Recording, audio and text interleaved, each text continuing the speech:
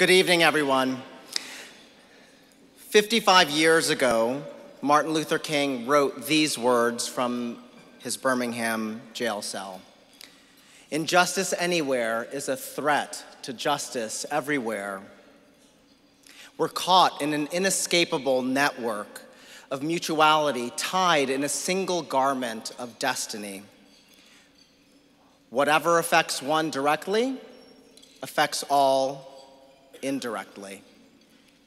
Think about those words tonight and their relevance to why you're here. Think about them in the context of this historic activist moment in our country.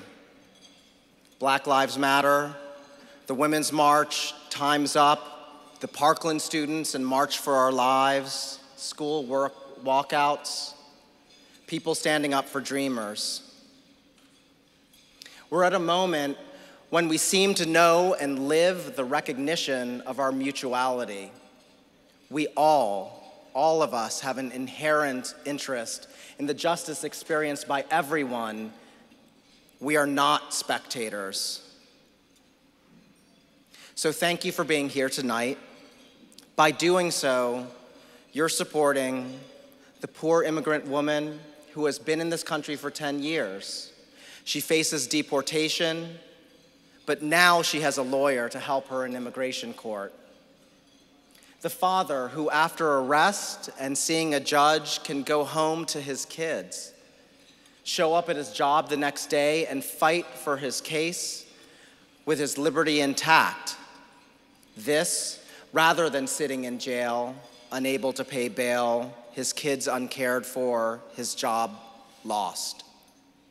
Someone's son who is paying his debt in prison and seeks to get a college degree, like so many of our children, so that he can work and contribute and aspire and dream and support his family and put an end to the intergenerational pattern of incarceration in it.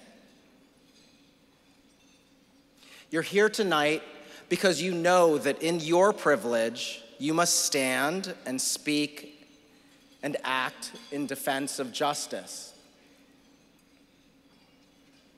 It means a lot to me and to my colleagues at Vera that you provide financial support. And you may not believe it, but it means even more to me and to us that you provide your moral support, your energy, and your encouragement. 30 years ago, when I began my social justice work on the poor and black side of DC, with young people not so different than my classmates at Sidwell Friends and Yale or my children today, not so different except for the accident of birth in the wrong zip code and all that comes with that, there was no support, nothing like this. 10 years ago, 5 years ago, we did not have the movement that we have now. And I hope you'll stay with us for a long time. We need you. But I don't want you to stop there, because frankly, more is needed, more is demanded. Vote these issues. Set up a book club and build your knowledge about our system of justice. If you don't like to read, set up a film club. Volunteer. Engage your place of work to hire the formerly incarcerated.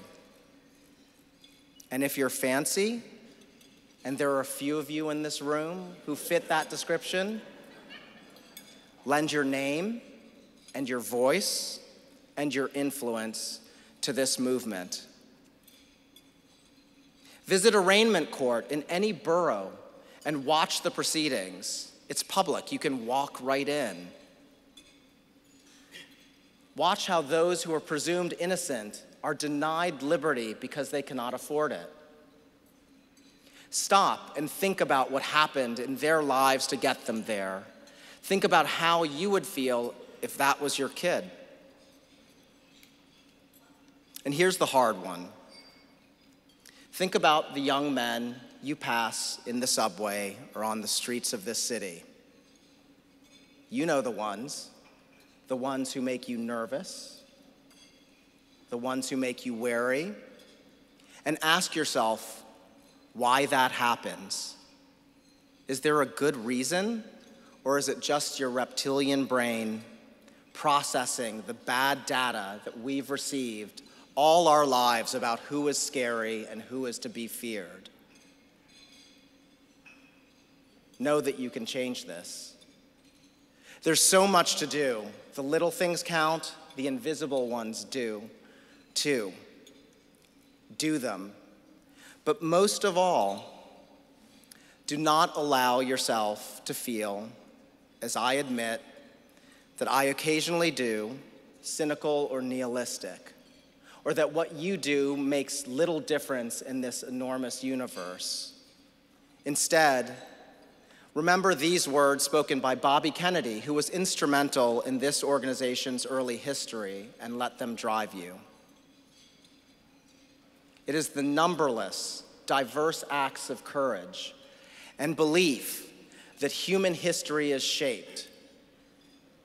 Each time a man stands up for an ideal or acts to improve the lot of others, or strikes out against injustice and sends forth a tiny ripple of hope, and crossing each other from a million different centers of energy, these ripples build a current which can sweep down the mightiest walls of oppression and resistance.